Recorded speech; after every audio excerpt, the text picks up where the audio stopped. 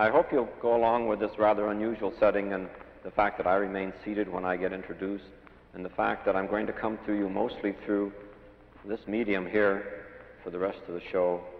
And I should tell you that I'm backed up by quite a staff of people between here and Menlo Park, where Stanford Research is located, some 30 miles south of here. And if every one of us does our job well, it'll all go very interesting, I think.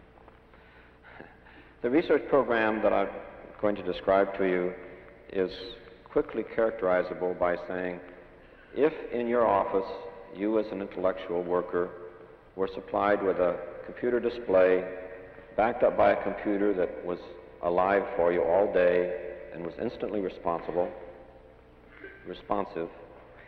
instantly responsive to every action you had, how much value could you derive from that? Well, this basically characterizes what we've been pursuing for many years in what we call the Augmented Human Intellect Research Center at Stanford Research Institute. Now, the whole session is going to be devoted to trying to describe and present to you the nature of this program, but unfortunately, or fortunately, the products of this program, the technology of it, lends itself well to an interesting way to portray it for you. So we're going to try our best to show you rather than tell you about this program. A very essential part of what we have developed technologically is what does come through this display to us. And I'm going to start out without telling you very much about the program and just run through a little bit of the action that this provides us. So in my office, I have a console like this, and there are 12 others that are computer supplies, and we try nowadays to do our daily work on here. So this characterizes the way I could sit here and look at a completely blank piece of paper. That's the way I start many projects. So with my system, that's a good start. I'll sit here and say, I'd like to load that in. So, very sorry about that.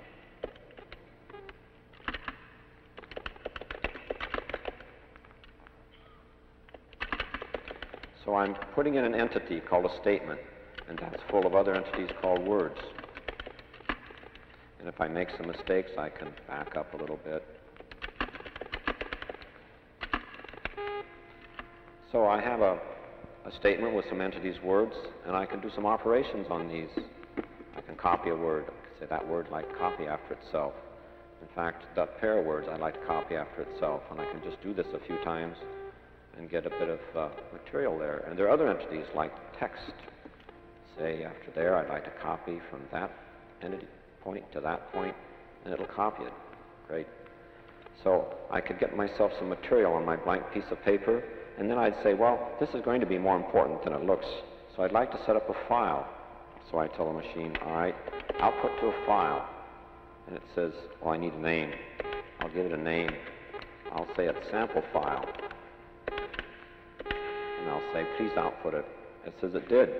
And then it comes back automatically with an origin statement or header telling me the name of the file and the date and the time and who established it. And thereafter, I can always do something. I can ask for the status of a file, and it'll tell me that information. It's a very small file now, owned by me, last written by me very shortly ago, etc., and other interesting data in there. So we've seen how we can start with a blank piece of paper and go to developing a file. This file is one statement with a few words in it. Let's make more statements. I'll say copy that statement, and lo and behold, I have another one. Copy that one, another one. I can even copy groups of statements. I can say after that one, copy the group from there to there. And it does. I can look at that and say, probably goes off the screen. It'd be interesting if I could ask the computer to collapse that, perhaps to show me just the first line of each of those statements. All right, please do that. So it did. This is one aspect of what we'll use over and over again through this presentation, what we call view control, where no matter where in a file we're looking, we can ask it to use any one of a large number of parameters for constructing a view at that point in the file that best suits our need at the time. This one wants us to give an overview of the thing. So I'll say, well, I have this. I don't want them all to be statement 1, so I'll just replace the word there with a 2. And how about that one with a 3?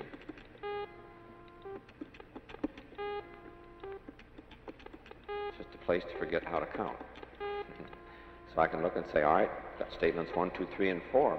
If I'd like to make them a little prettier, I can, I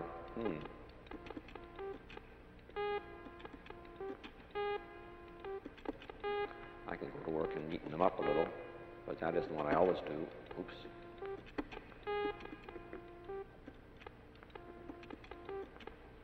You can tell that I have not warmed up yet.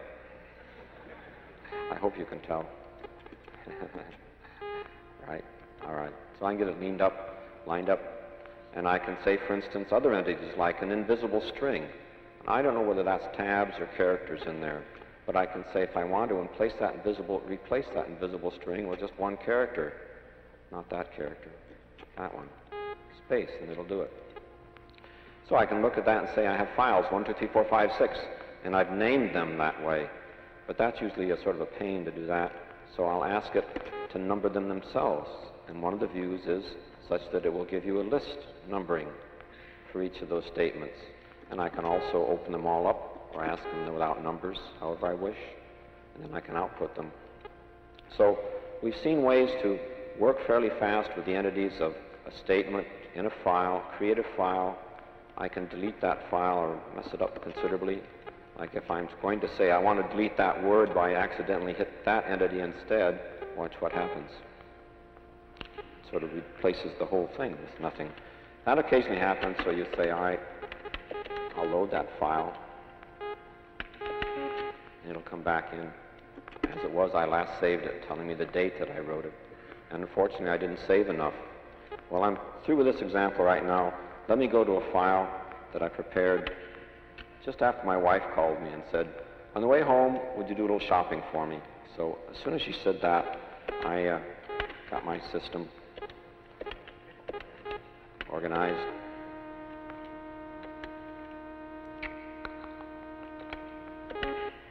And made a shopping list.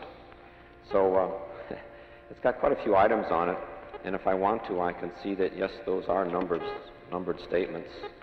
And I can say there are ways I can scan down it, like I can point to 10 and say put it at the top, and I scan up and point to 23, and I got quite a few. And I remember that's about as far as it got when she said, well, call me back when you're ready to go shopping, and I'll tell you the rest of the things. So let me jump back to the head of the list, and I can do things like begin to reorganize it a little bit. Well, I say after bananas, it's more likely that I'll take the carrots there, and so carrots moved right up behind bananas, and aspirin doesn't really belong there. I think aspirin goes after paper towels in the order. Well, pretty soon I would begin to have a lot of trouble keeping that straight. So let me organize it by saying just generally produce. What the hell happened to it?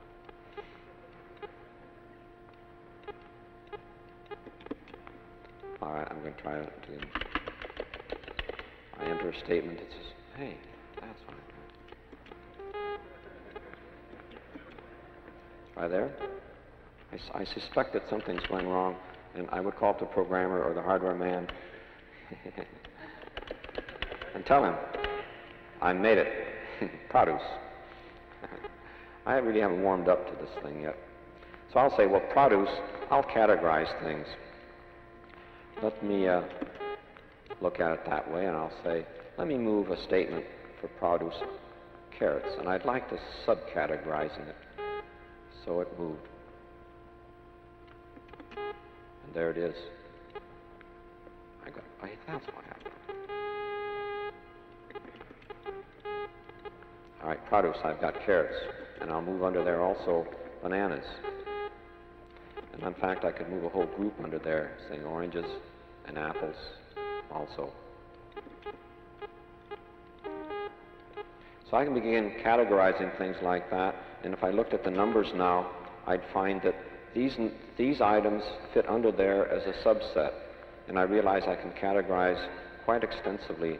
I could introduce a new thing under there that was something I just invented, a skinless banana, but I have to go there and look at it. So part of our view control, besides this thing we've shown you of showing numbers or not, is also whether we can show you some of these different levels or not. I can say I only want to see 2 levels.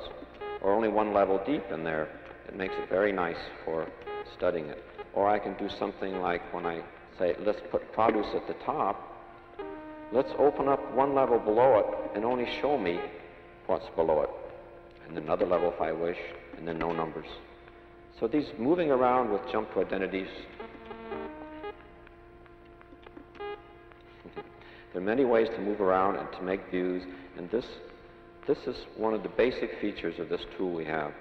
Well, suppose I worked for some time at this and then call up my wife to get the rest of the list. I'd eventually end up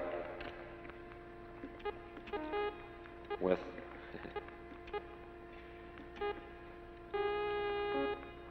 a whole structure where I could say, gee, there were a lot of things. A market, shoe store I have to stop to. Let me see what I was supposed to get in the market. Oh, produce, cans, cereals. What about cereals? Oh, cereals, bread, noodles, like that. Okay. Back up there, if I want to look at the numbers, that's what I can. If I want to open up everything, see that, or many lines. There are many ways in which I can look at that. And but one interesting thing here that I haven't told you about is that when the numbers are on, I can do something like, say, instead of jump to identity and pointing to that and having it bring to the top, or jumping return back, I can say a jump to a name and say go to 2A4. And it'll do it. Or return. So I can jump to a location number just by giving it, or if I wish, I can add it as text in there and say jump to name and just point to that, and it'll go to 2A. Did I say that? Carrots, right? Right, carrots, 2A4. So I gave it the name of that, can go to it. I can give it the names of, I don't want to go that word, that one. I could say go to 1, which is out of sight from here now, and say jump to that. And I'm at 1, different views. So it's very easy to jump around and make cross-references. It turns out if I wish, I can also make a cross-reference to something where I gave it a label or a name, such as you do when you're programming. I can call this alpha. Aha. I can say jump to name, and I can type it. I think I made a mistake when I type it. So what I should really do is say I'd like to reconform my whole picture. So there. It's going to say jump to name. And I jump to something named alpha there.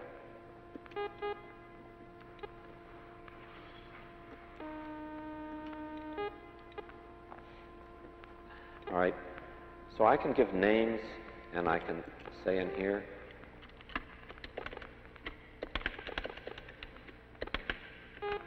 a reference like that, where I can say jump to name, and point to that, and lo and behold, I'll go to this thing that was, I'd named alpha. So I can name it, and if I want to, I can ask to see the name, or I can ask not to see the names, depending on which. Right now we happen not to be seeing the names.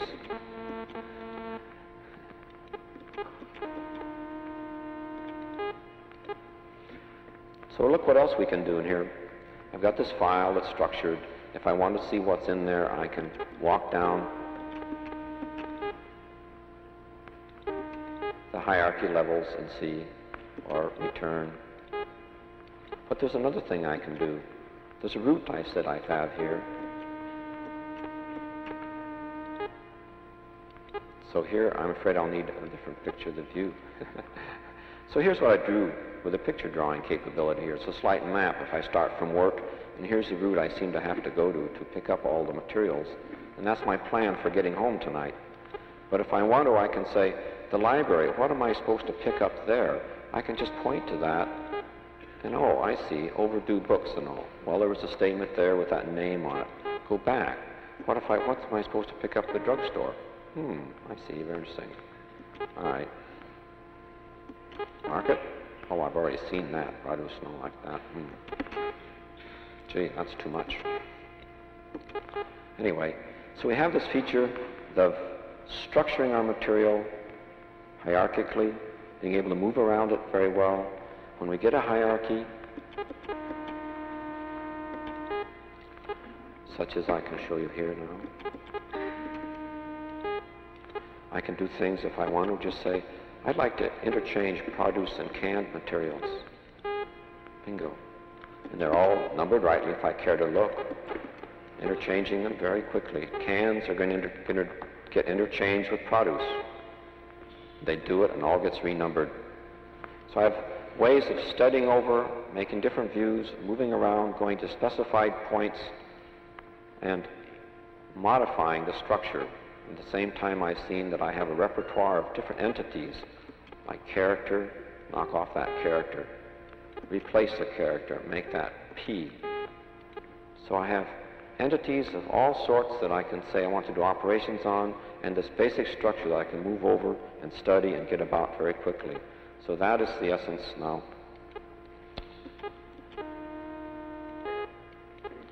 That's the essence of the tool we have. There are a lot of details that I've left out for you. And now I'd like to stop a minute and just make sure you understand we're shifting from illustrative material to the real working stuff, in case you wouldn't recognize it otherwise. We've used this tool to do our daily work, and our system has been built, this time-sharing system, for about 6 months now. It's been working, and in that time we've gone from getting one console to getting about 6 working now, with 6 more due the rest of spring. This is our 4th computer in which we've had this kind of a system, so we've learned a lot about the user features we want and how to be fairly skillful. But this next step about learning how, when you're faced with having this in your office all day, as I now do, in a very exciting sense, how do you put that to work for yourself? How do you organize your files? What kind of things do you do? So to get going on this, let's switch away from the tool we have here and talk about some of the general features of the program, some of the ways it's built, and get back a little later to the nature of our usage of it. All right, let me get back to this material. Here's just the outline I'm going to use. You can realize that it's a file. These are statements, and we're probably looking at the top level of them. And the first one, the introduction, you can consider we've done. And the next one, overall about program, is what I'm going to do now. Well, I'm going to do something called jump on a link. And a link is something that'll go between files. So what it's going to do, it says I'm going to go to your file name as CNRO. And the link also says where in that file and just what view it wants. So when I do like that, I'm in the middle of that other file looking at this particular material that's been carved out by the specifications on that link. And this is telling me to make a preparation to start out on a presentation. But I should also remember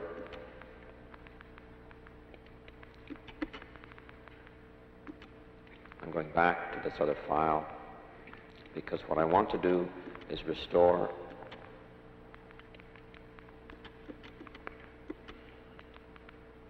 a different kind of look. All right.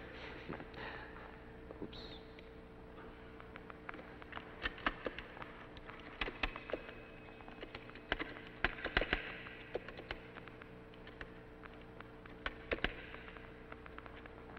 I had to go to a different file in which, because I made a hitch in my rehearsing for this thing, in which I have many types of format structures set up and numbered, and I just reset the kind that I want to use to show you this material.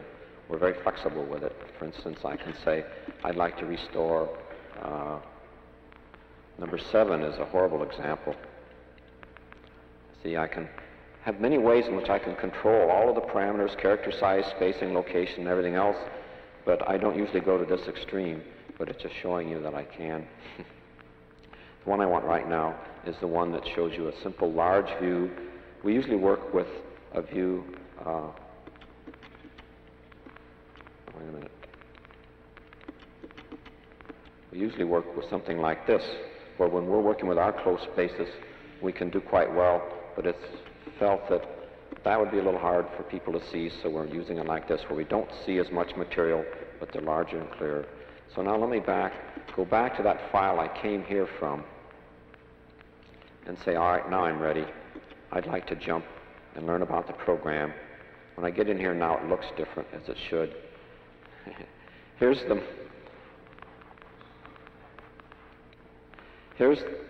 This is another file, and in this file I prepared a chain of views.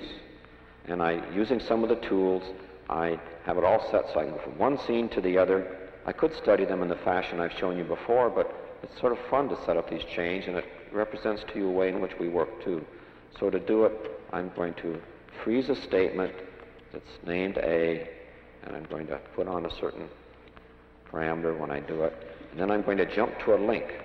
And here's a link. It says you want to go to statement A, but after the colon, all this garbage tells a bunch of abbreviated ways in which you'd like to control the view when you get there. Many parameters, as you'll notice. So I'll just say, all right, go to that one, and I'm looking at statement A. Now it's telling me this presentation is devoted to the HIRC. The natural question is, what's that? Aha.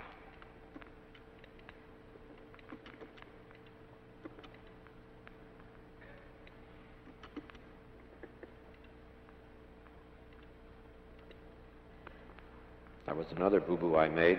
I left several statements frozen. This statement I've asked to be frozen. That was the setup operation. It's just going to stay there above that dotted line as the viewing part of my screen from there down jumps around on the links I have set up. Okay, the first jump took me to this statement saying, all right, Augmented Human Intellect Research Center is what HIRC stands for. A hidden link will take me to the next one, telling you where it's located, that in SRI, it's an explicit organizational entity at what we call a group level. But also I'd like to point out there are other man-computer work going on at SRI, and ours is but one. So if I jump on a link, incidentally, I should just stop and reveal to you that the link is hidden under there. I was very clever to set the viewing parameters so they wouldn't show the link, but when I say jump to link and mark it there, the computer goes looking from there on for that link and obeys it. And I'm not showing the statement names either, but this is statement named B, obviously. So that program involves about 17 people together with the special laboratory facilities we have. It's sponsored by government agencies exclusively, ARPA, NASA, and RADC now, and in the past, AFOSR and ESD, and these were the people that first grub-staked us many years ago. All right, and it's been a goal-oriented pursuit for many years, and I think we can just go off and get a quick little picture I sketched to show this is the staffing over the years from 1950 on, and it's had slightly bumpy history. During these years, there was only one of us. I go back to where I was and say, let's continue on in this file. That link took me out to a different file, to a statement for that view, and I jump back to this file where I was, and now within this file I make a link to another to say, the HIRC is pursuing these goals. Basic goal, improve the effectiveness with which individuals and organizations work at intellectual tasks. What does their effectiveness involve then? Better solutions, faster solutions, solutions to more complex problems, with better use of human capabilities. Really thinking about that. But a corollary goal is, besides improving the effectiveness, to develop a system-oriented discipline for designing the means by which greater effectiveness is achieved. That's very important to us. The approach for this should result in the system-oriented discipline. Let me just show you how I constructed this file. You notice underneath there with that and that, there was just a link hidden here that went back to this view with a slightly different view parameters.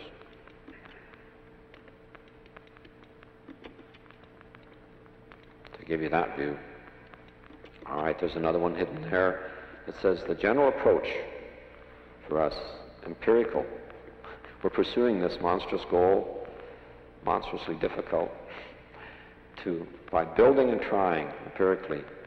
And we're approaching it evolutionary-wise because we feel that it's a whole system problem. You need to get a person in that environment working and looking at the many aspects of his working system that are involved in his effectiveness.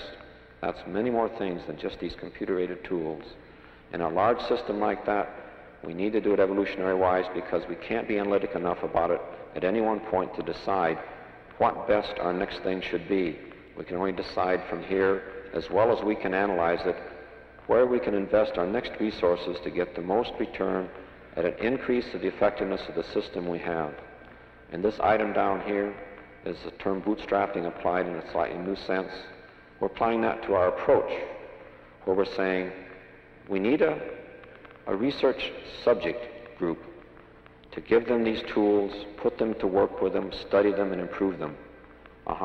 We'll do that by making ourselves be the subject group and studying ourselves and making the tools so that they improve our ability to develop and study these kinds of systems and to produce, in the end, this kind of system discipline. So it's a struggle doing it that way, but it's beginning to pay off. All right, from there. Sorry. I'm apologizing to my friend, the computer. I said, jump to link and hit it up here. And it went and found these parentheses starting here and says, that's not a link. I should have hit it here and then find a real link. And I'm back in this list here. And I've given you an overall picture about the program. And that's out of the way. And I can just move my marker down and say, let's save that version. So this tool, in pursuing those goals, one of our principal tools is this computer aid system. Let's talk about it as a system. There's a link sequence to jump in there too, where we talk about NLS, meaning online system, a very general term. It's going to be NLS for many, many years, an online system that will evolve. Right now we consider it to be primarily an instrument and a vehicle for helping humans to operate within the domain of complex information structures. Well,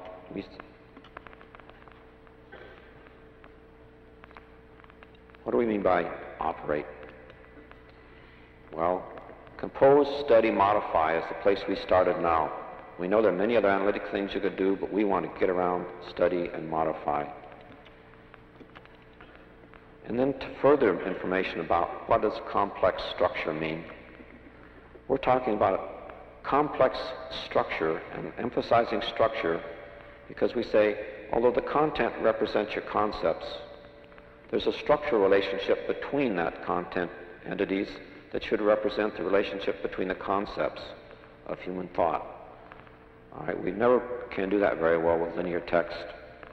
So inside the computer we can represent that quite well. In fact, we can represent information structures in a computer that would generally be far too complex for you to study directly. But NLS serves as a tool to roam over that, navigate through a complex structure, be able to find your way and be navigating, move about it rapidly, and be able to see what you want to see at any given point. That's how we think of NLS as a tool. All right, these are all very important concepts to us because these, together with the bootstrapping, have told us where to start. We start by building an instrument that we can sit at and work during our day to organize the kind of working information we need as a task force developing systems. We need to write our specifications, our plans, our programs, our users' guides, our documentation, our reports, and even our proposals. So we've been using these. Let me return back here and said I've finished that version, and to help you keep track of where we are, and a little bit to help me too, we'll move that down. So having gone through these items, I'd like to come in now and begin to telling you something about the implementation. So I'm going to open up under here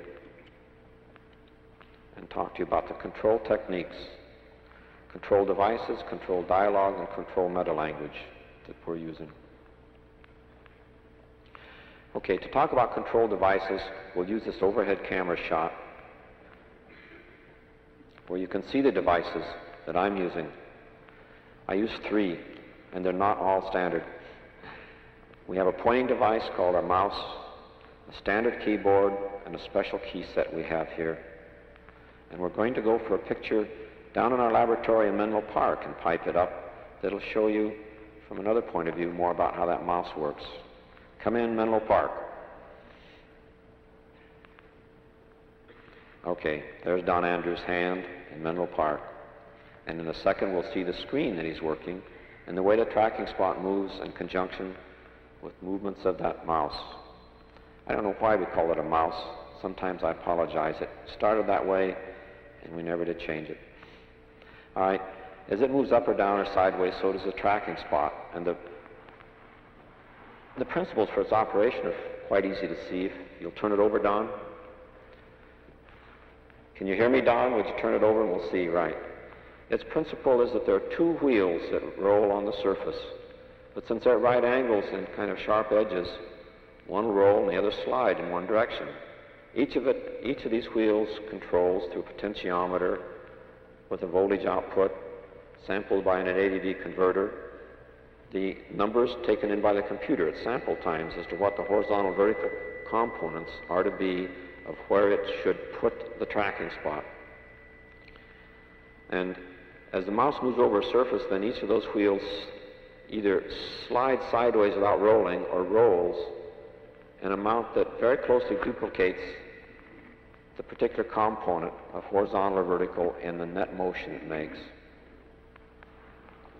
All right, if you take a mouse and move it through some closed trajectory back to exactly the same point, usually the tracking spot won't come back to exactly the same place it was on the screen. And for that sense, it wouldn't work well if you're trying to trace maps or other figures and diagrams. But the way we use it continuously and exclusively is to watch the screen and to follow it around, and we use this merely as a device to move that tracking spot, and your eye on the tracking spot, you really don't care whether it follows exactly this or not. In fact, we've had it at times where our tracking device, you had to move in an arc like that to make the tracking spot go on a horizontal line. And people adjusted to it and would go like that to go in a straight line and wouldn't even know that they were doing it. Other features of the mouse are that it stays put. I can lift it and replace it without having the spot change, so I can adjust where I want it for my comfort. And these control buttons on the top are used quite a bit, and I'll show you a little bit later how some of those are used. Now, the keyboard in the middle is essentially a standard typewriter keyboard, except for a few special keys out on the side. The computer knows it instantly when you hit one and makes an appropriate response. This device over here is unique to us, and we always have to justify and explain it. We'll do it in reverse order. We'll explain it first. It provides for you the one-hand equivalent of what you can do with a keyboard. There are 5 keys, and normally each finger sits on a key, and depressing any one key at a time produces a character. And any 2 keys at a time also. And in fact, any combination of depressing, of which there are 31 combinations. So Don soon learns and can type the message. I'd rather insert it. I, C, select, S, X.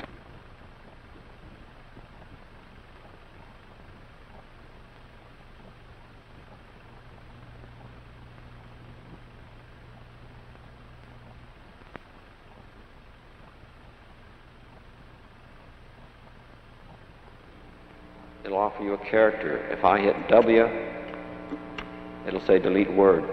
The arrow moves back and forth to give me feedback. My tracking spot changes. That gives me feedback. Now it tells me since it's an arrow that it's armed, I can do something. We get a lot of feedback. Let me restore a view like this to show you. This is more normally the way we work with feedback up here. Where here I'm shown, it's not working. That's an echo register that normally gives you the last 6 characters that you use. Oops, not working. All right. The last 6 characters and left shifts continuously, so you can look up at any time and see what have I just struck. And that's very good feedback. Here are characters that show me the different viewing parameters, view specs. They get large at times at which I can hit single strokes that change those view parameters. And each of those means something to me, and their being large at particular times tells me I can hit very quick abbreviation for changing the view. So I can say, all right, I'd like to go to produce, but I'd like to go to produce, they get big, I'd like to say 1 branch only, and let me look just that low, and I see it. Oh, I can say, I'd like to see one line only. I can see it. So these ways I move around, the way I get feedback up here, the way I use both hands to coordinate to tell the computer what command and what short literals I want, are all carefully designed to go together to make the repertoire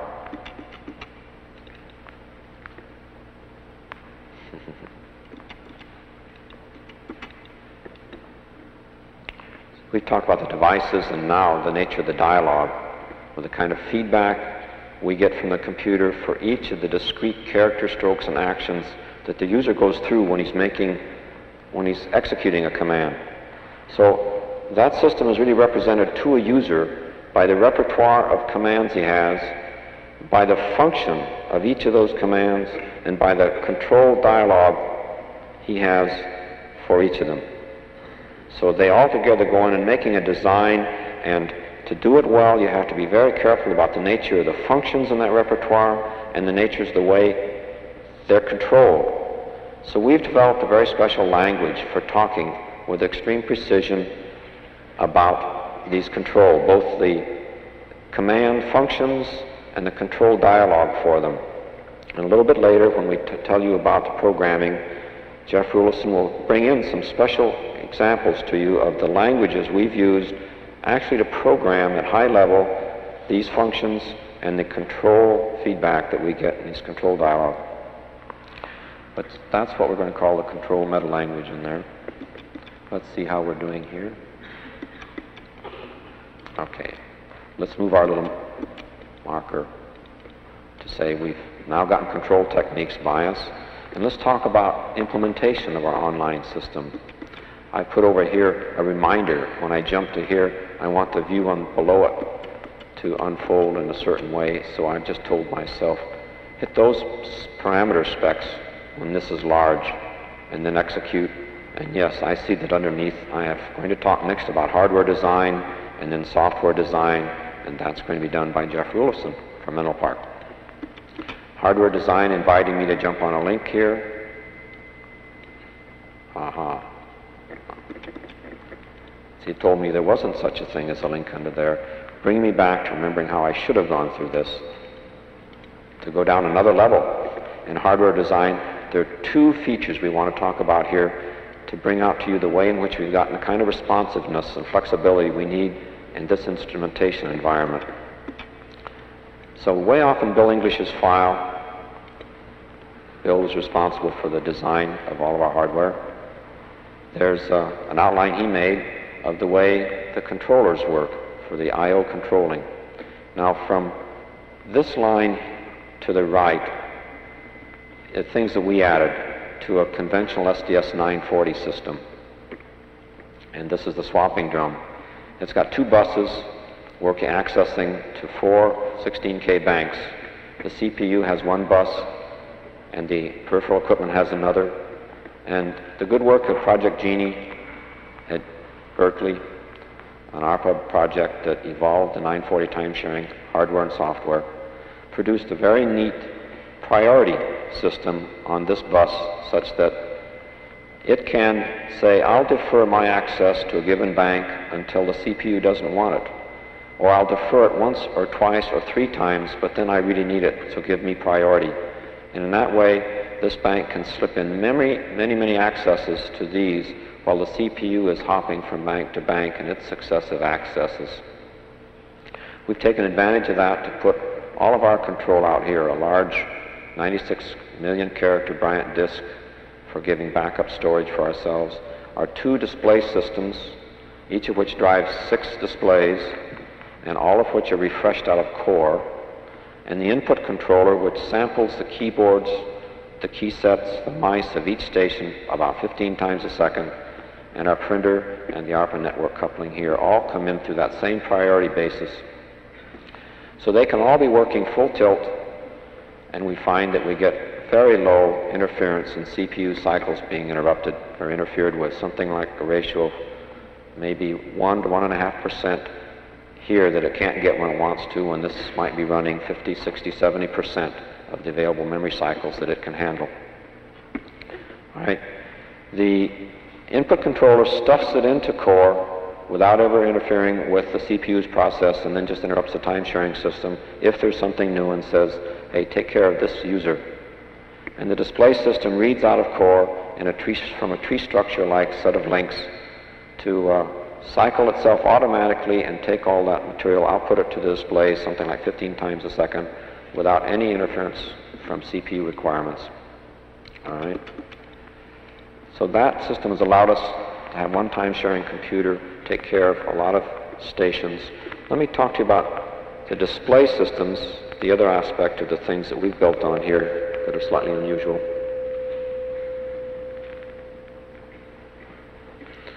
All right, for that I'd like to switch to Menlo Park and get a view from a camera there and actually looking at the hardware.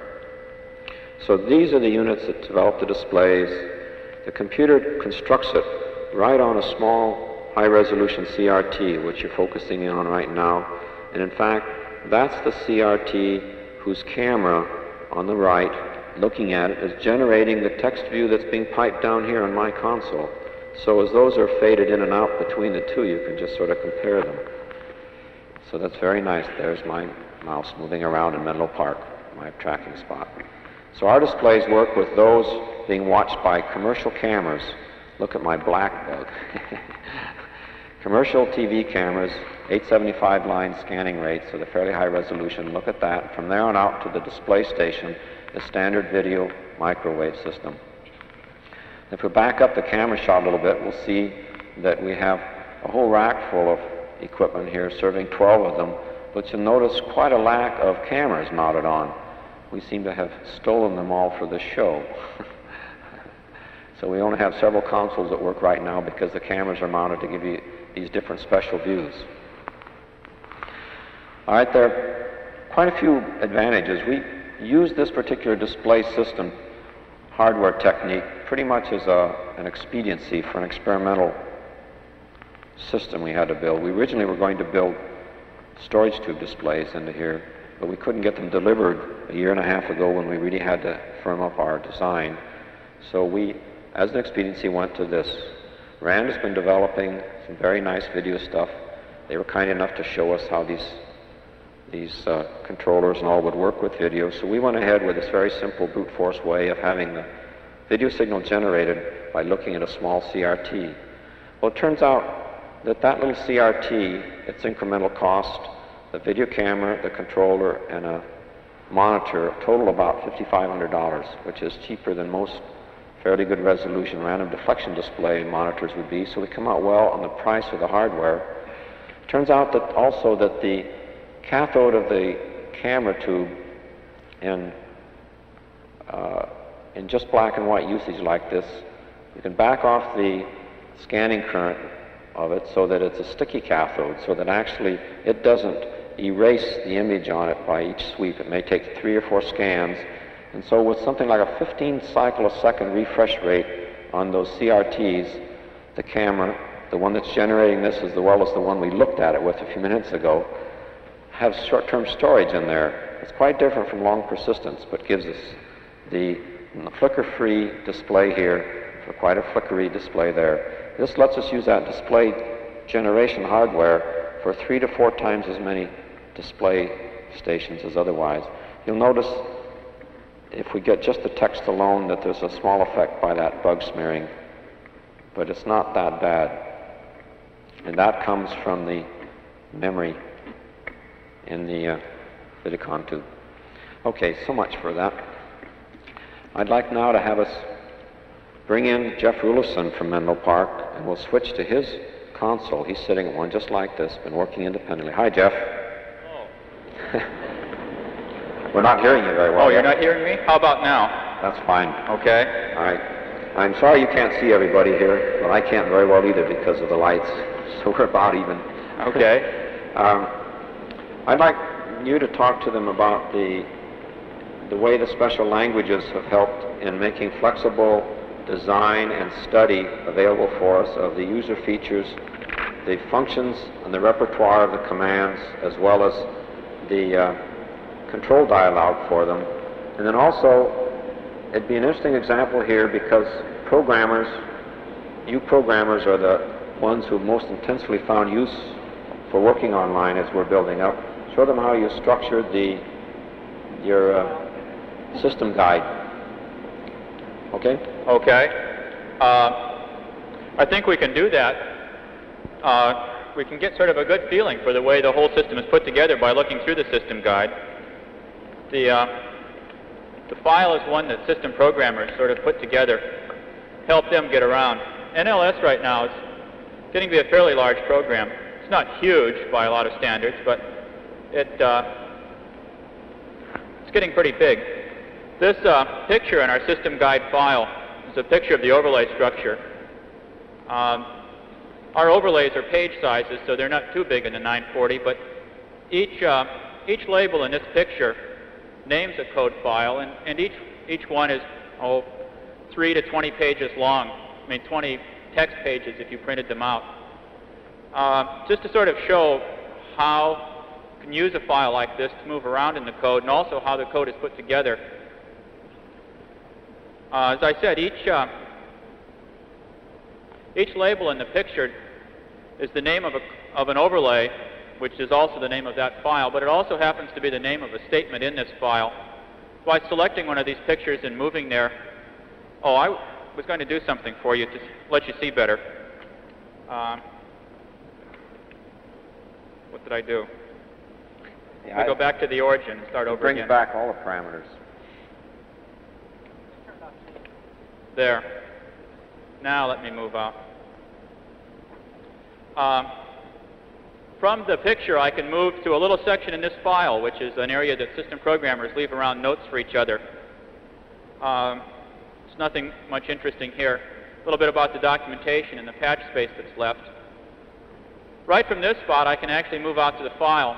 Suppose that I were going out in that control meta language Doug was talking about and just try to see, for example, the routines used in the delete word or move word. Let's go look at move word construct. I just select this link, and here is the file. This file is written in one of these many special languages that we've designed. So I just move down through it, find the move commands. Move, let's look here for move word. You want to point out how you know it's move word? Yeah, well, I was just going to look at that, Doug.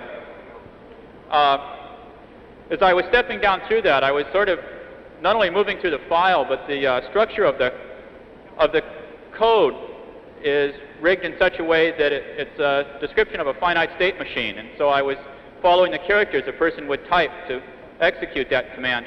Down here underneath it, I see that the routine is QMW over in the overlay text edit. So let's go back to that other file.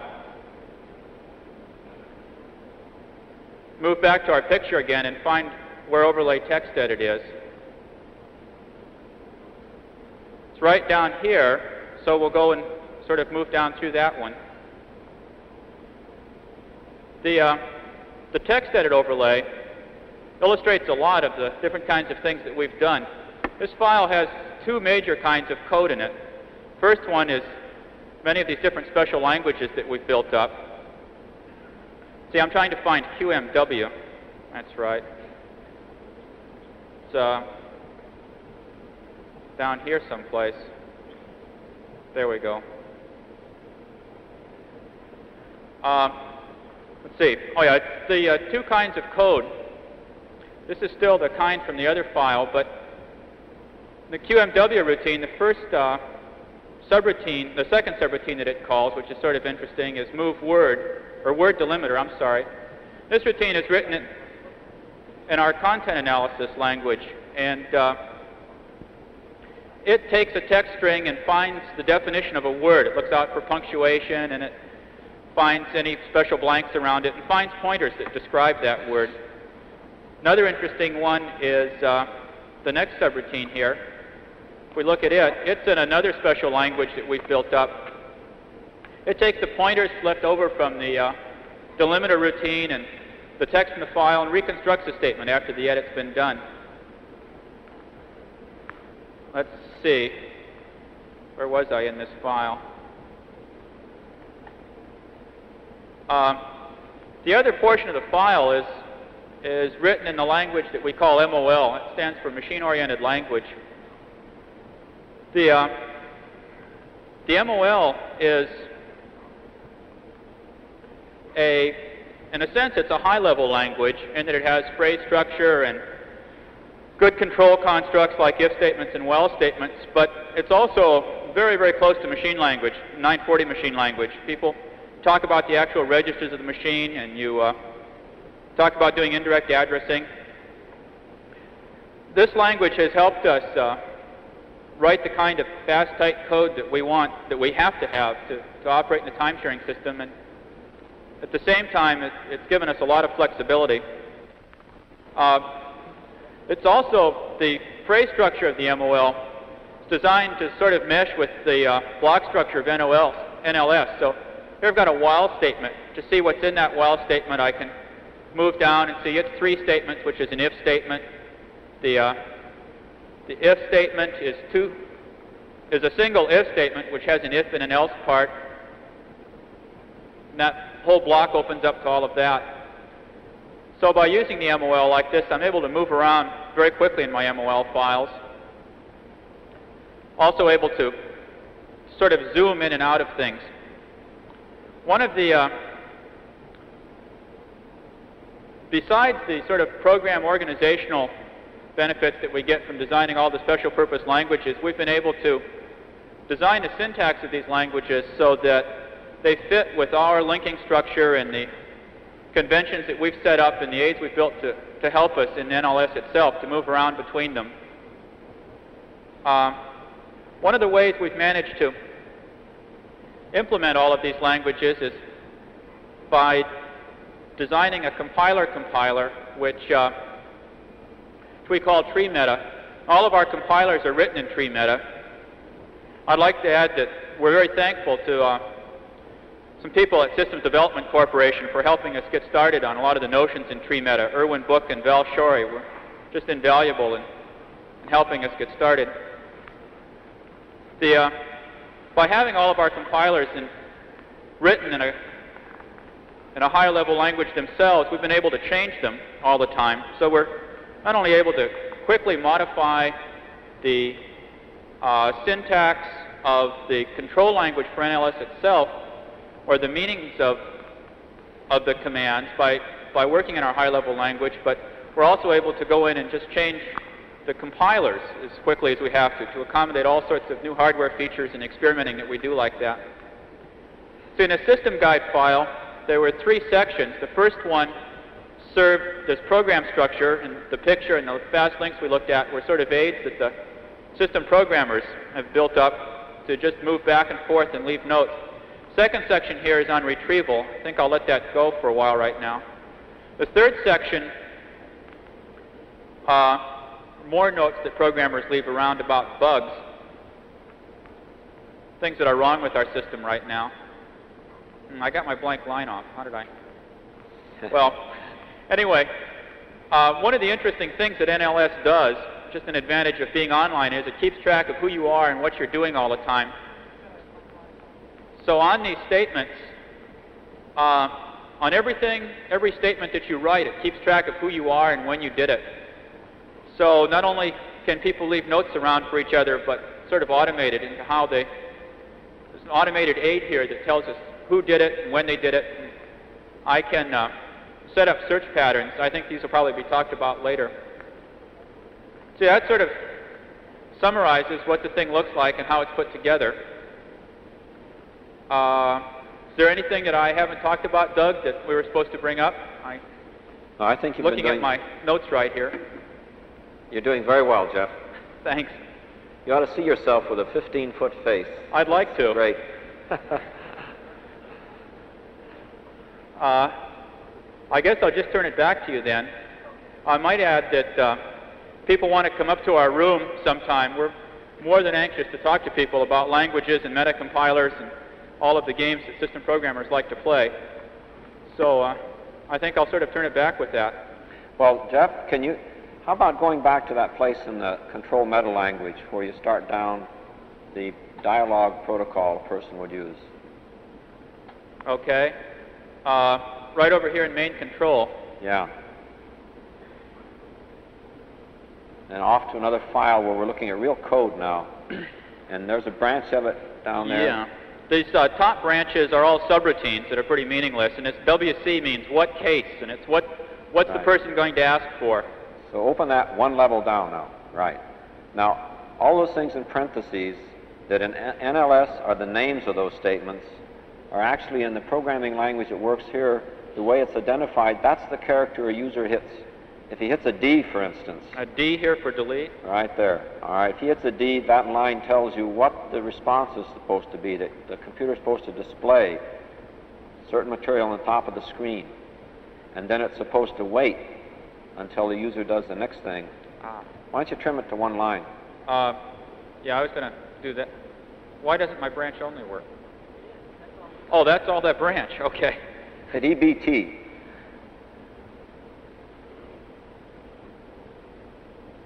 Well, it's easy. Okay.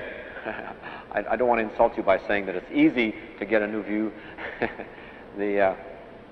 Down there to say, all right, then if he's hit a D and it sets up what it says there, you can up one level below it, and that's the next block down in this special language, and you see, well, if after the D he hits something else like a W, it goes on from there to say what it is the computer's supposed to do in response. So this language here in its hierarchical structure, resembling the branching tree of choices user makes, specifying at every point what the computer does in feedback and the optional choices, and down in the end then specifying the actual function, like deleting a word. What's a word? And what do you mean by delete? And for what's a word, that's specified off in the subroutine he showed you in a special language to find in there what a word is.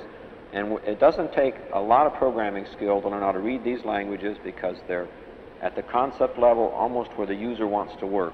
And so for us, in our experimental environment, our users are beginning to learn this so that we can look at that to find out how the system works and not at somebody's English text translation, unspecific though maybe. Well, Jeff, you did a great presentation, especially the last part. Thank you. Thanks very much. We'll come back now and I'll get my prop with my text and we'll go on to talk about some of the, oh, no, wrong text. Right day. Thank you very much. Well, remember that we were talking about hardware and software and implementation, and if we go all the way back, we see that we've finished control implementations, control techniques, and the implementation, and let's move our little marker down here to keep track of where we are. And we're ready now. I'd like to run through some of the ways in which we actually have used this. The programming itself represents a very good example for me, where following from the basic philosophy that concepts come in structure, and you'd like to structure your database, your information base that way, and have a tool at getting around it, I think that the way we've got our records for our programming organized, and then the special languages, using the hierarchy, using the names of places in there as labels of statements, so both NLS treats them as a name it can jump to, the compiler that compiles those files we were looking at treats those as the labels for those subroutines and procedures. It all makes a very nice way to study and integrate, and it's a very powerful, exciting sort of thing to show. I hope people do come up to our open house and look at that. Let me go down here and open up under usage and say first some application examples. User documentation is a straightforward sort of use. If you were a user here and came and sat down early, you'd want to get familiar with this file. Let's go look. Dave Castros has written a user's guide. So down the hall in Dave Castros' office, in his drawer, pulling out the file, we go, and there you see it. The top view of it with the sort of the outline. But I'm interested in just showing this view very quickly. You want to find out the definitions of a lot of terms. Here's sort of a glossary. Well, let's do the thing called freeze a statement, and then open and say, put that at the top. And lo and behold, that statement now is going to be frozen in our display scanning windows from the dotted line down. And then we know about names and jumping to name, and so we can say, what's a bug? Oh, down here tells you what a bug is. I see. Well, let's see.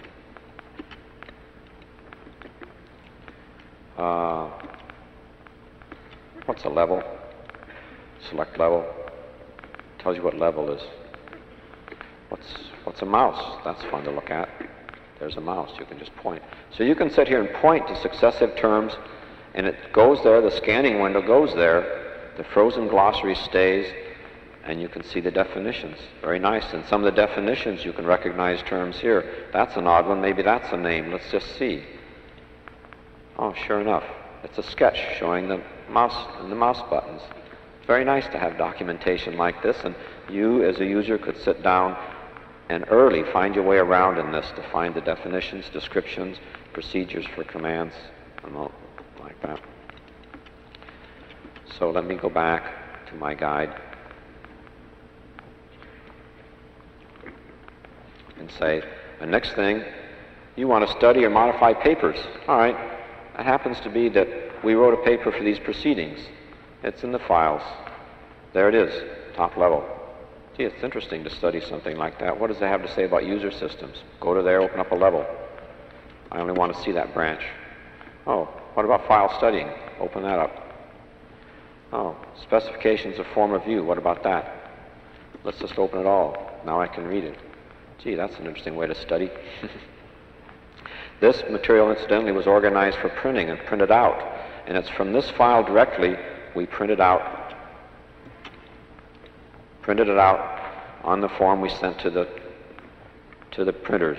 And these things up in here, these three letters and equals, are special directives we embed in our text, so when the output processor does it, it puts in things like headers. Like this says, make the header on every page be DC Engelbart abstract. That's the prescribed form. The number between lines, double space it. All these others have characteristics. You get right justification, page numbers, all kinds of control on there. All right, so much for paper writing. Well, print out directives, I feel a little rushed for time. I'm going to skip that. That can show you a guide of all the directives for printing out. If you were a user, you'd want to go to that so you can have links to it. Joint file usage is something that is very powerful here. I went off to a file that we were working on as we were getting ready, the early parts of this presentation. And it was a message, it was something that three of us used a lot between us to coordinate the planning, task, contingency plans, the special needs and NLS for the fall joint, things like that. We developed a message technique so we could leave messages for each other. Under there are usage conventions, and let me just tell you about that. Underneath here, we direct messages to each other that we can unfold and see. But many times you didn't want direct messages as much as you just like to go through and leave a message for somebody. So we worked out that the conventions would be, where's an example? The convention we're going to use is that we would send a message to a guy. If I want to send Bill English, WKE, a message, I would put that in the file, WKE from DCE, with that pound sign in between. So any statement that's marked like that means there's a message to him from me.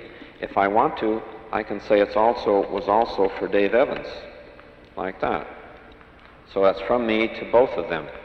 All right, we have this thing we call a content analyzer, Jeff mentioned briefly, in which we can write expressions in a language. Let's just come down here and look.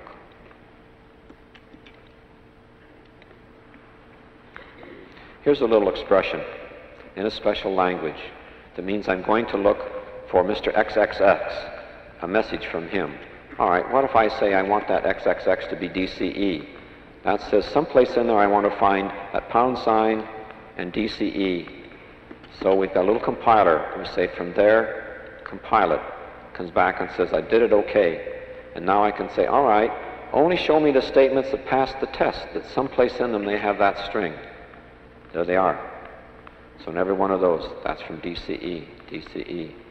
You go down there and look for it. How'd this one get here? This is to anybody from DCE. Then I can say, well, turn off that filter. How about for so-and-so? So I can say, all right, this is for WKE, a message for Bill. The rest of this pattern here says it's got to be followed by any number of commas and letter triplets, but eventually by a pound sign, or it doesn't go. Well, let's compile that and see. Okay, it passed the test. All right. There's for WKE for him, and a dummy. Okay, so, oh, it wasn't through searching. The thing about a time-sharing computer is that once in a while it gets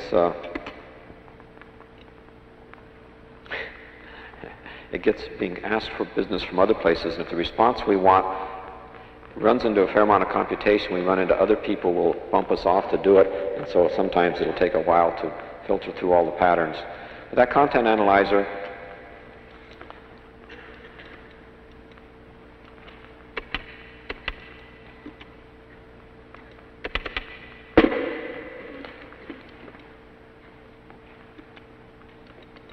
sometimes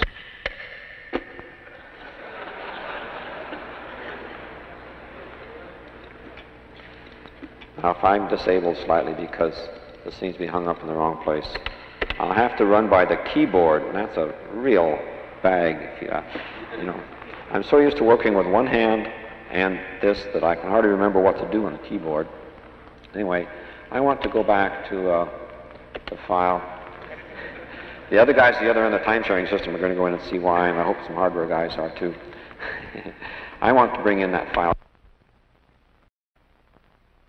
What kind of categories we have set up for these people? Well, that means roles they're going to play and that they can play, and what their open house duty or the duty back in Menlo Park during those 2 days are going to be.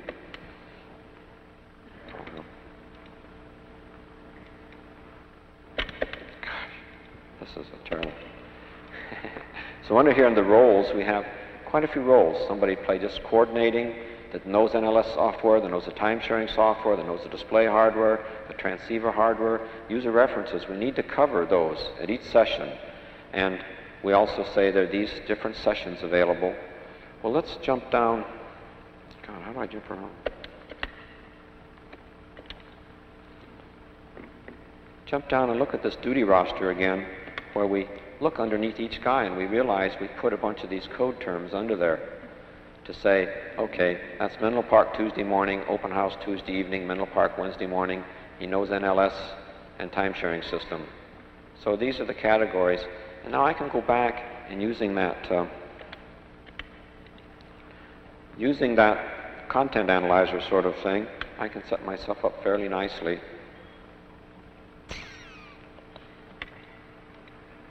with special patterns. Like I can say, here's a pattern all set up, so it'll say, I want to see those people that are open house Tuesday evening. So I just can compile. Hey, it's working now. I compile that successfully. I say, all right, let's see it. So it does. It says, open head Tuesday evenings, open house Tuesday evenings. Andrews, Evans, open head. You'll have to forgive me for getting slightly rattled when this thing started giving me trouble. All right, these 4 people are on Tuesday evenings. That's very handy. If I wanted to, I can go to a view that only shows me what category I was filtering out. And I can use another thing I call markers. I haven't told you about lately before. You've noticed that many times when I'm doing something to operate on some entity, I use this bug to point directly.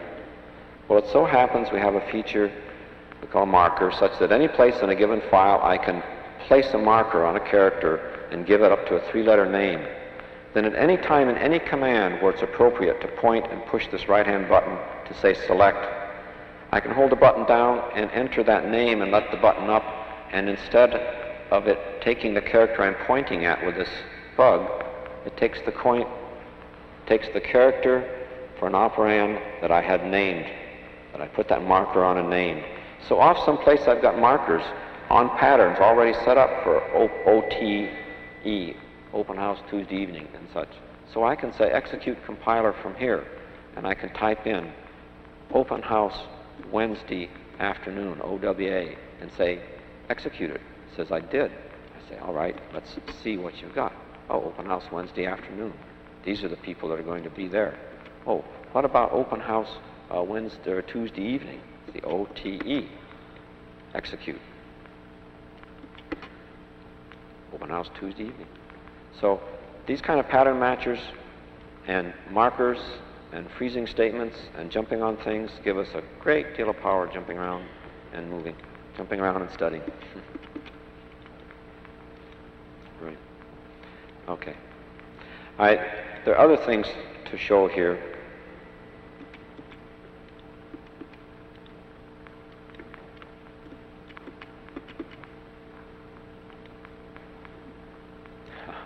I forgot that it didn't need to freeze here. All right. Design documentation for our hardware and system analysis records. I'll just jump very quickly to that, just to show you that we use the same kind of structured stuff in the design of our hardware, where here is the design of a buffer register, and these are the different components labeled by comments in a language that's going to digest this file and produce a wiring list. We can open up another level and see that underneath of these are all the logical equations. We can come in just as quickly as anything, search down, search for different patterns, jump on links, modify them, put them out, recompile them, and we're back. All right, I think I'll skip the rest of these because time is crowding us. And I'd like to go to a little sequence here that is really a very important one. Now you've seen most of the way through here how this serves as a very powerful tool for an individual to work when he's studying, doing his planning, designing, debugging, documenting. But we also saw through the medium of leaving messages for each other and filtering them that people can collaborate quite well over a period of time by working on joint files. In fact, you can have a joint file and go leave a message and get a response in a matter of minutes because they're all available instantly by anybody from one of these terminals. But there's another degree of collaboration which is very important, and which we're just going to be setting up in the next few months the hardware to do computer aid. But here we're going to set it up with a little bit of people aid too. So I'm going to establish a collaborative mode between me and another terminal. Bill Paxton's at a terminal back at SRI, and the first thing I do to do that, of course, would be say, hey, I'm going to,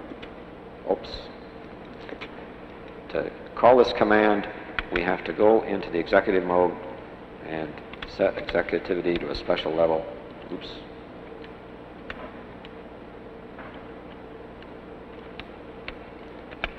And then continue with NLS. So that free demonstration of some of the versatility. All right, special command. I'd like to link to Bill, and I don't know what his terminal is right now, so I have to ask for somebody to connect me to him audibly. So Bill, will you come in through this intercom? Hello, Doug. Hi. I need to know what terminal you're on, Bill. 13. Okay. I'd like to have him see my text. And so this special thing, if I label 13, will switch over, so in his display he sees my text, so I'll execute it, and sure enough it does. But what's that running around? Well, if he's looking at my text, he'd like to have something to say about it.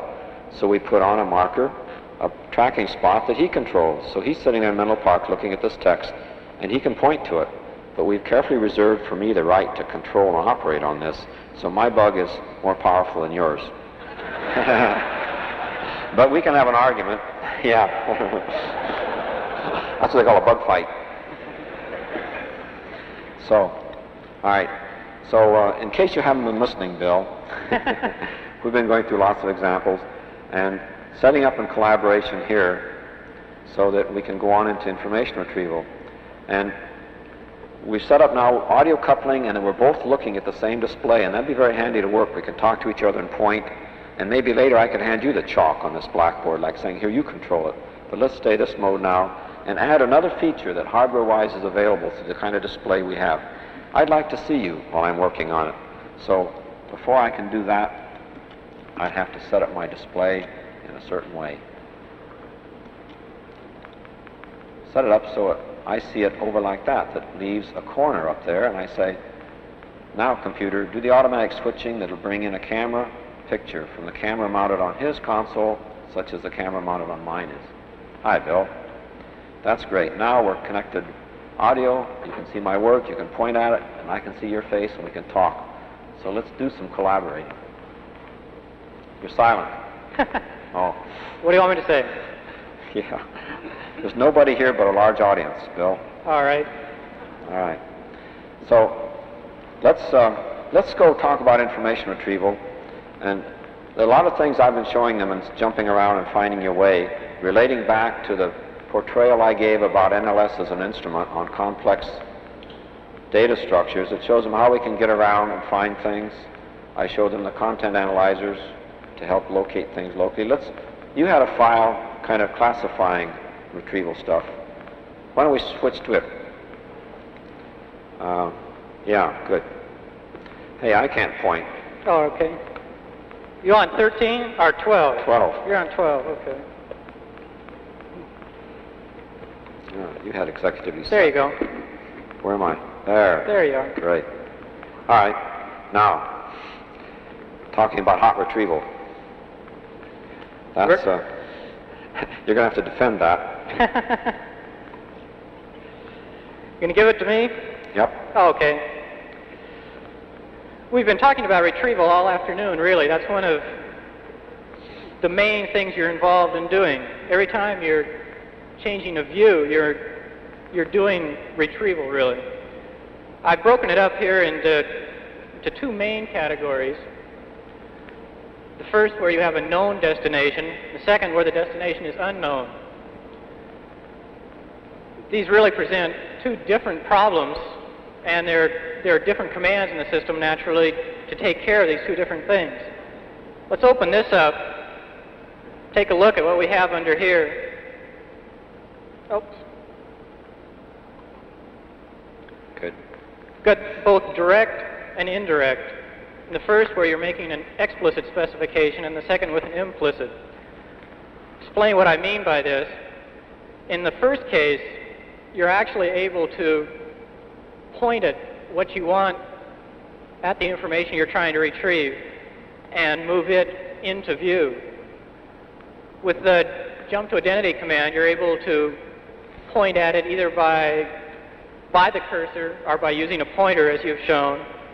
Jump to name, jump to link. Again, you're explicitly specifying by giving the name or having the name occur in the text.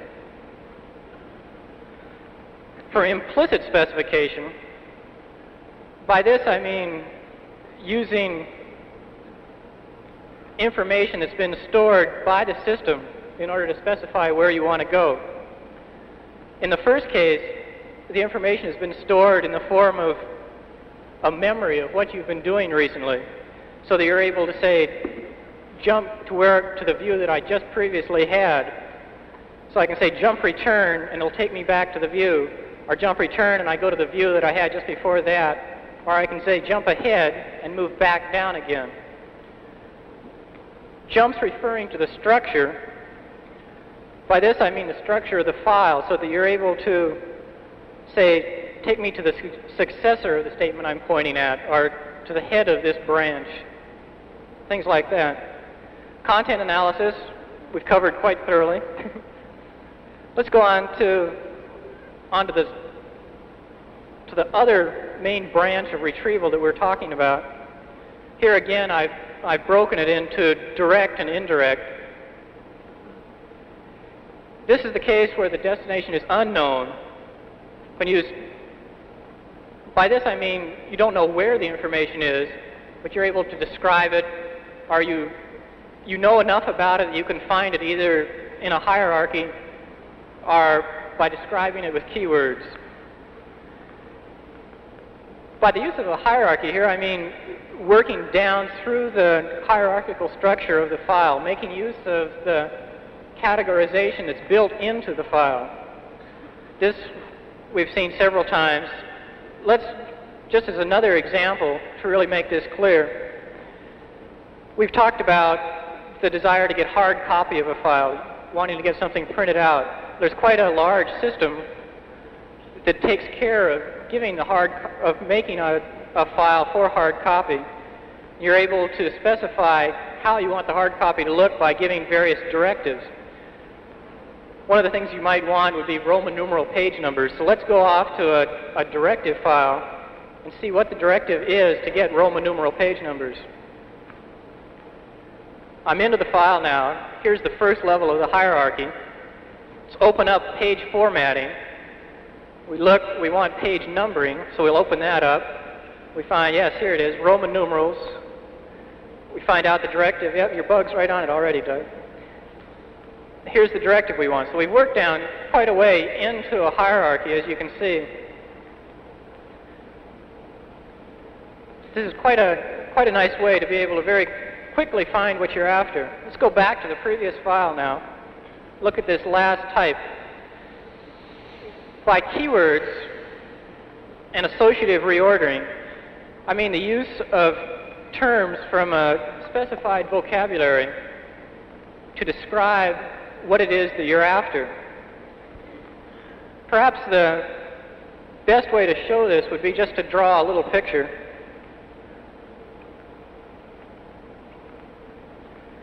The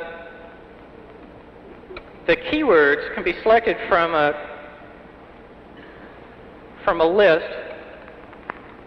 We'll put the list over here.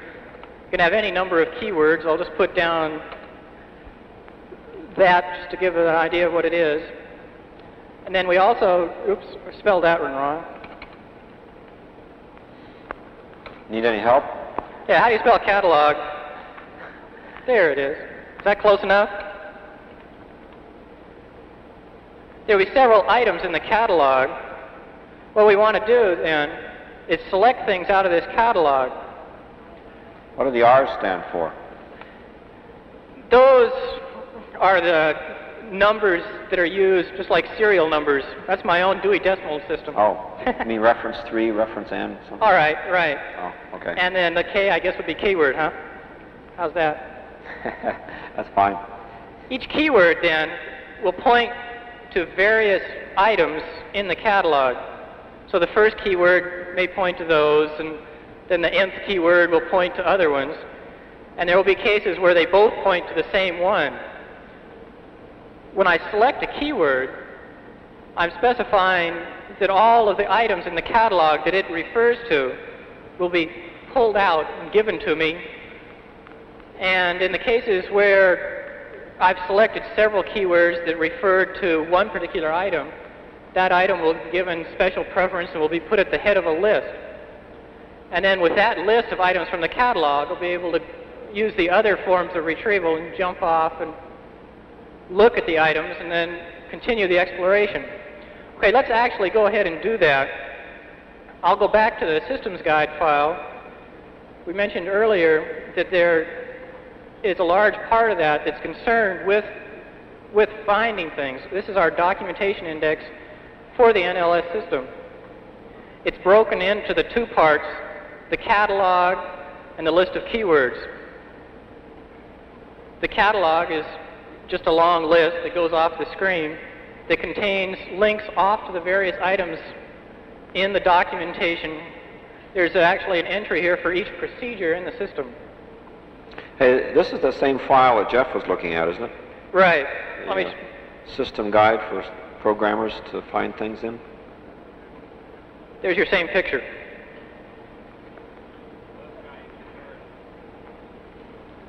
Let me get down here. There we are. See, the first part is the catalog. The second part contains the list of keywords. Let's open that up. They're again categorized into the various categories that you would want to use to describe what you're after. Let's look at file handling and open that up. Here we have the list of keywords that we can use to describe things that have to do with file handling. The things in parentheses, the names of those are the keywords? This is just a name that's used to keep track of it. It can be, the keyword can be referenced from any place in the text by this name. Then there's a phrase following that that's a little more descriptive that tells what it's about. Then following that, there's a list of the items in the catalog that are referred to by that keyword. Yeah, you're only looking at one line for each statement, so you only see the first few. Right. So now I'm able to actually select the keywords that I want to use to describe what I'm interested in. I can do that just by pointing at it. Then it writes the word up here, and another command to accept it.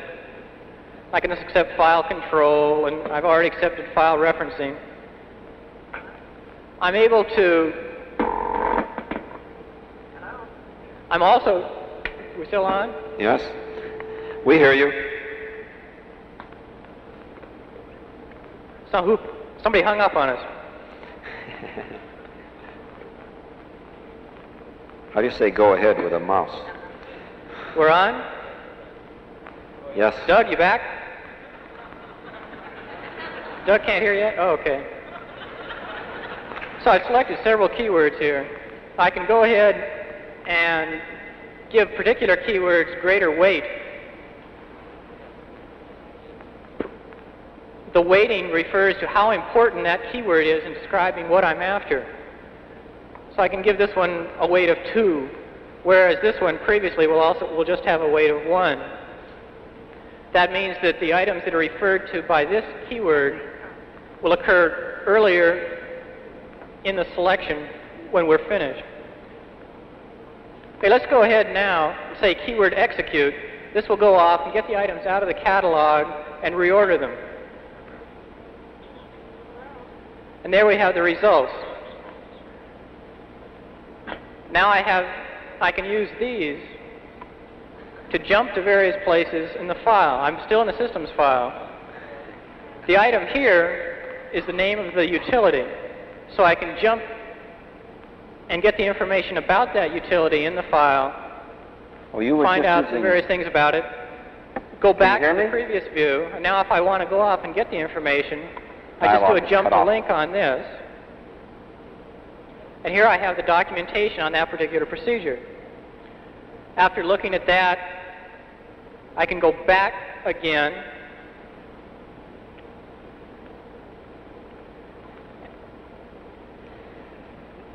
and now I'm set up again to go and continue looking. I can look at the next item.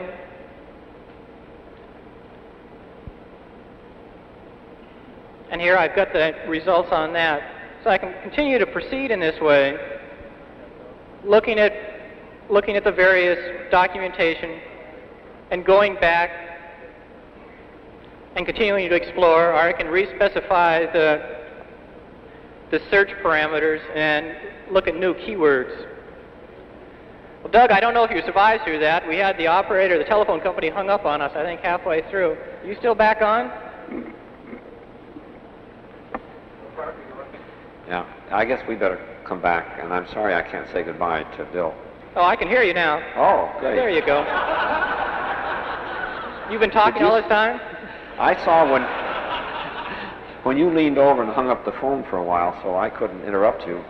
All right. Well, thanks.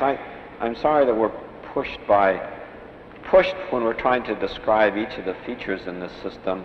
This particular one, the keyword, is very powerful and could very well warrant a whole session or a whole paper on itself, because it gives us the power of keyword descriptor kind of organization, but with the added feature of giving weights to the keywords, so the results of the search, as you see right here, are ordered, so that this one ended up meeting the most requirements and adding the most weight, and down here could be one that only associated with one of the descriptors and the lowest weight one at that. So you have an ordered list that's probably relevance. And then right with this, all the links. Use that as a link to go off to the file to find it. This is a directory of a set of procedures. So here's the procedures. Here's a list of procedures for those keywords he chose that all describe certain things about file handling. And this will take you off in the actual source code. Looks like Don Andrews wrote them all in his files. The name of the place in his files, and the views that you should open up, so that when you follow this on a jump to link, you just see pingo, the overall view of that procedure. And then, as he pointed out, instead of saying jump to link, you can jump to a name within this file where these things have descriptive material about that too. So I think for the software guide, it's very powerful, and thanks very much, Bill. We'll very good, out. Doug. And the combination of of techniques for getting around inside of the structured software files, and the way in which they're organized and the way in which the special purpose languages we've developed fit with the structure we've used, really give a very powerful set of techniques. And I really enjoin all of you who are software people and interested to come up and work your way through these, to have some of the software people during open house really show you what's what by taking you through that. Let me see my text and I'll see what I can skip so we can get through in the time we were supposed to, like 10 minutes ago. Let me go back to that view. And they're purposely making that dim so that I'll hurry. All right. Other things we're going to talk about very quickly are the range of activities underneath in our program. And I will just go very quickly through these then. A service system development and user system development to talk about those a bit only requires me to establish a distinction between those two kinds of a system. Really, we've taken to splitting the overall man-computer system into this dichotomy of these two systems, where the service system is what appears at the terminal.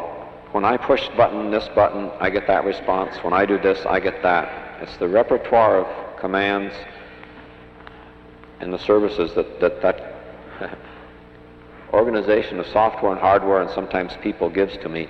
The user system is what's beyond that. Given all that, what do I do with it? What kind of conventions for leaving messages and for using the content analyzer and for organizing our files, and how do we use the links and the keyword thing?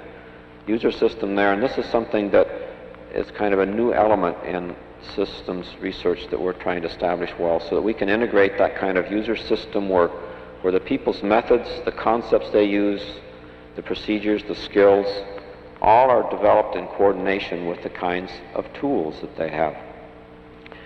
Within our bailiwick, then, we also have an explicit activity we call management system work, where we are taking some project money and developing our own set of management tools to help us manage these 17 people and all these diverse activities in this complex system. And so we are beginning to develop some of those, and we'd be happy to talk to you about those during open house. And a forthcoming involvement is this ARPA computer network, the experimental network that's going to come into being in its first form in about a year and end up sometime later with some 20 experimental computers in a network. And they hope to be able to transmit across the country with bandwidths of something like 20 kilobits per second, delay times of less than 1/10 of a second, which would be enough so that I could be running a system in Cambridge over the network and getting the same kind of response on a CRT. And it may be that people there, the next time we have a conference in Boston, I'll try this from there. And in that network, we're going to try to develop a special service to provide network information, relevant network information for people, for the kind of information that it takes to operate such a network. Who's got what services, what protocol do I use to get there, who's up to date, how much, where's the user's guide, where can I find the paper that describes this system that so-and-so offers. And that's going to be a very interesting challenge for us to utilize our tools for organizing and retrieving information. And the last thing here is just a little comment about, after all of this, what's the product that we're providing in this research? Well, we're providing a sample augmentation system, the one we use. And not only that, it's an augmentation system that's provided to augment computer system development. And beyond that, we also are hoping that we're developing quite a few design principles for developing augmentation systems. And these, I hope, are transferable things. Let me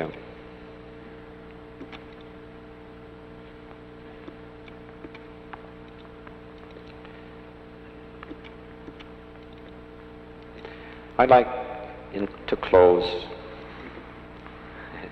and give you some description of the support we've gotten from the different people to produce this and to acknowledge that. And back in Menlo Park, we've got quite a team of people surrounded by quite a bit of equipment that have been busy listening to us and trying to control and switch. And these monitors are up here where all the displays went.